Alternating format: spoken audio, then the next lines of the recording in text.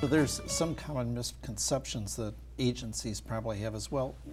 Natalie, we don't have any lesbian or gay consumers in our agency. And I would argue that if you know someone who is lesbian or gay in any capacity, way, shape, or form, you're probably serving someone who is lesbian or gay as well. They might just not feel comfortable telling you.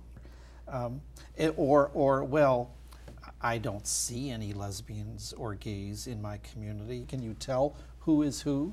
No, and that's the thing. You can't tell if someone is lesbian or gay by looking at them. That's a misconception and based on stereotypes. Well, but they have children, they were married, they have a family, so of course they're not, a lesbian or a gay.